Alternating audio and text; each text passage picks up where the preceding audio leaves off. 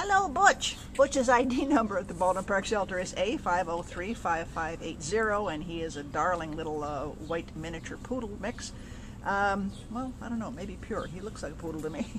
He's about 3 years old and came in as an owner surrender on February 22nd.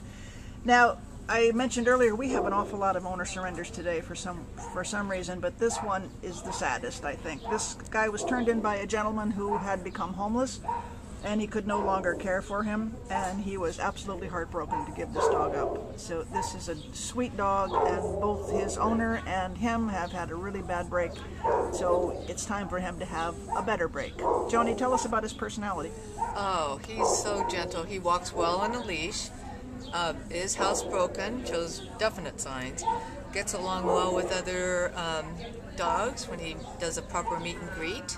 Yeah. He'd be perfect to any home. He would. And you know what? He does that thing poodles do. He stands on his hind legs and dances for a treat. I mean, he'll put his little paws up. Poodles like to do that, huh? You're so cute. Oh, what a darling dog. He's had a really, really rotten break.